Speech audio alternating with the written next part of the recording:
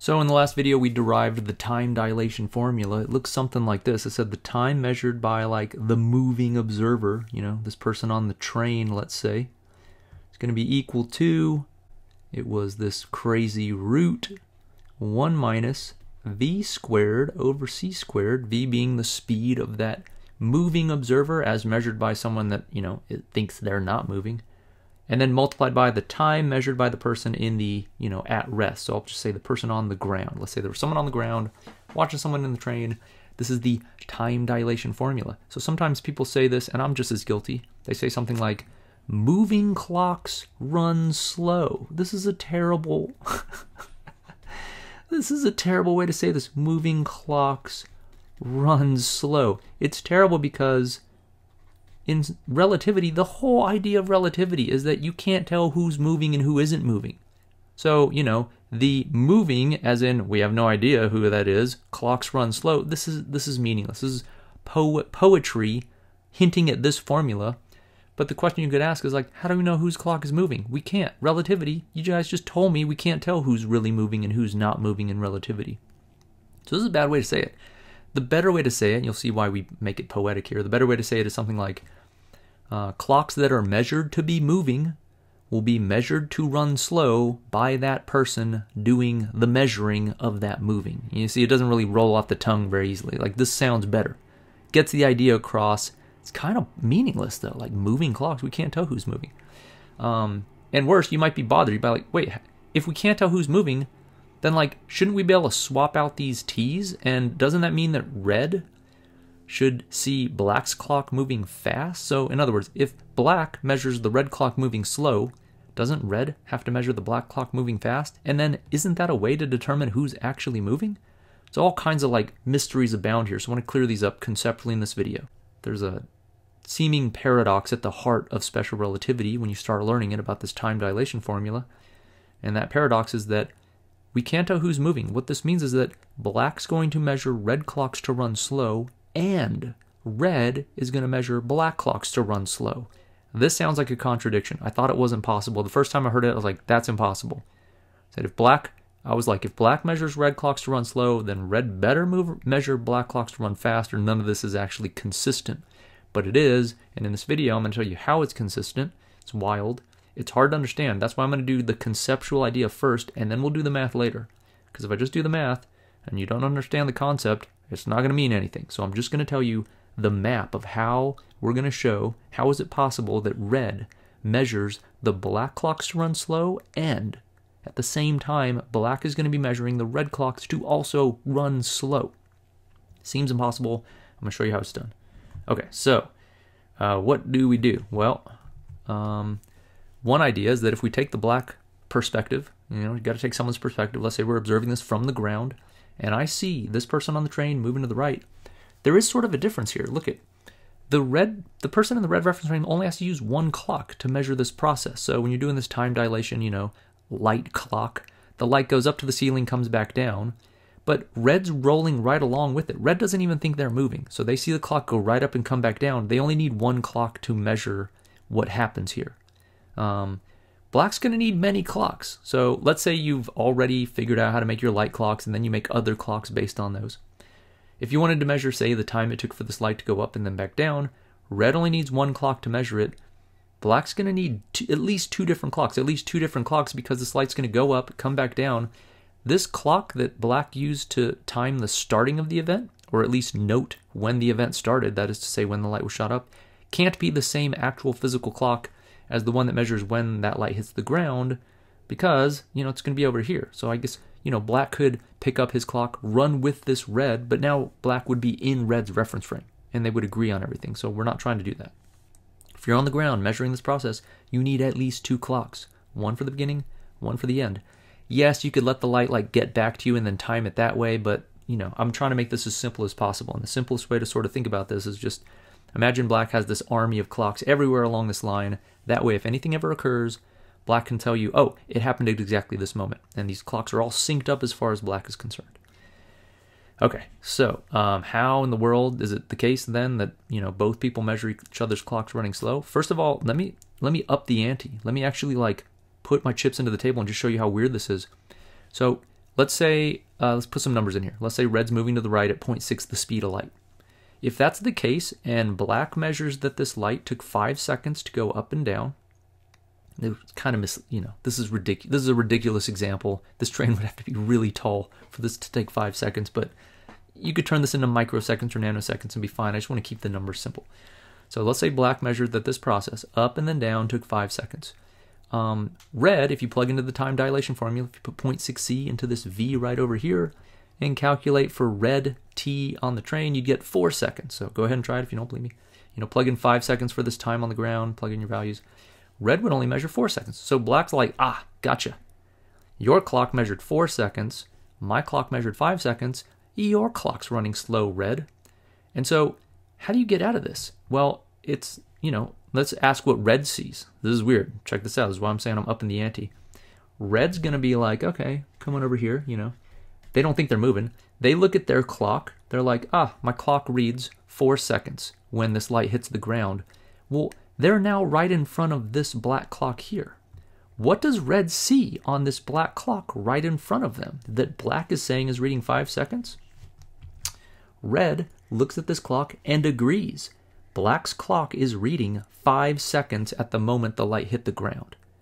And black's feeling really good about themselves. They're like, gotcha.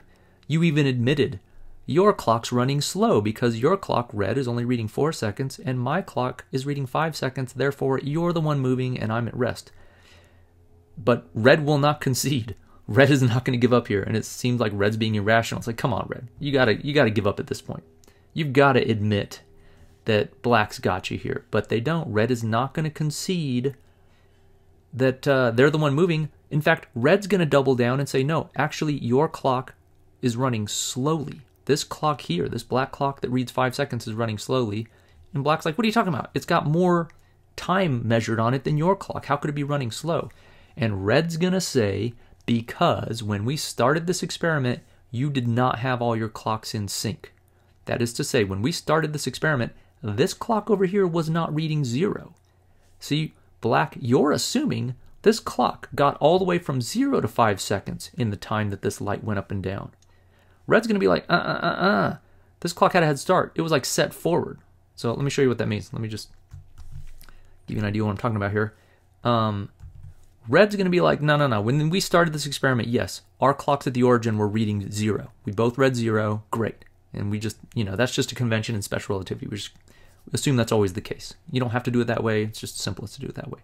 But red's going to be like, See, when my clock read 0 and your clock read 0, that clock down the line that's eventually going to measure this laser pulse that went up and then down, this clock that's eventually going to measure the moment when this light struck the ground, that clock down the line, black, that clock started at 1.8 seconds at the moment our clocks read 0. They weren't in sync. In other words, red's going to say, you cheated. Red's going to be like, black, you cheated.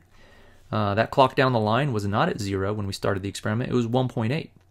And since it started at 1.8 at the moment this light left the ground, red's going to say that this black clock over here went from 1.8 to 5 seconds. Remember, that's what the clock read down here when the light hit the ground. Therefore, your clock, black, only went through 3.2 seconds, and that's less than the 4 seconds that passed by on my red clock. Therefore, red concludes it's actually black's clock that's running slow. Red's going to say, my time in my frame took 4 seconds for this light to go up and down. Your time in your frame only took 3.2 seconds. Gotcha. And then black's going to be like, what are you talking about? My clocks were all in sync.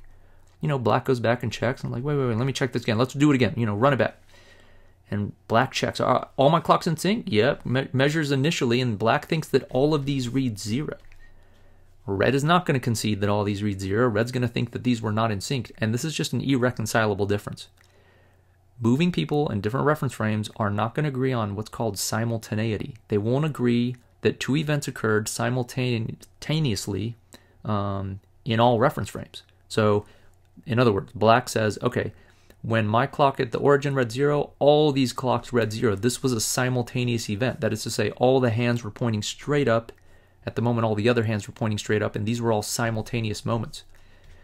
Red's going to be like, nah. What was simultaneous was origin clock hands up, and then the moment that clock was hands up, the one down the line was a little further, and the one that was eventually going to read the light hit the ground was actually all the way at 1.8 seconds. So this origin clock reading 0 and this clock down the line reading 1.8 was simultaneous according to red.